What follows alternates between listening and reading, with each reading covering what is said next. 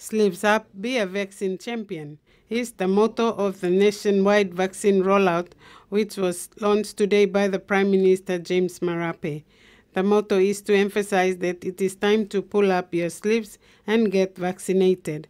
Controller David Manning said the significance of the launch presents a unique opportunity for Papua New Guinea because we are faced with many significant challenges, but rarely is there an opportunity to present a solution.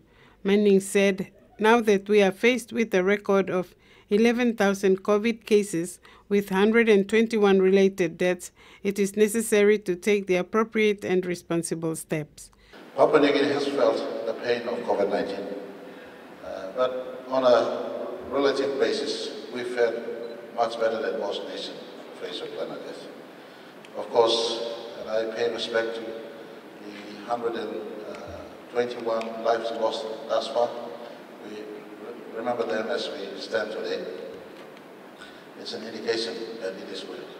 You only have to ask the 11,000 of positive cases who have been tested and found to be COVID positive for them to tell you that it is real and it is not fake.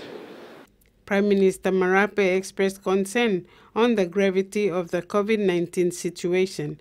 Marape said, amidst many different beliefs and viewpoints we have in our country, there's also been the other side of the spectrum and debate to tell us COVID-19 is not real.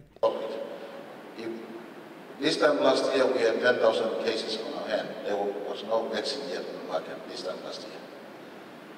Vaccine was to come on, and we were working to stop it from spreading. Because for me, as a person, I knew this when the second case appeared in Kokopo, there were no epidemiological link between the first and the second case.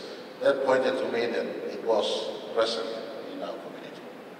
Prime Minister Marape, who was first to get vaccinated, is still keeping to his word that vaccination will still be voluntary, even among the high-risk and frontline health workers. Frida Kana, TVWAN News.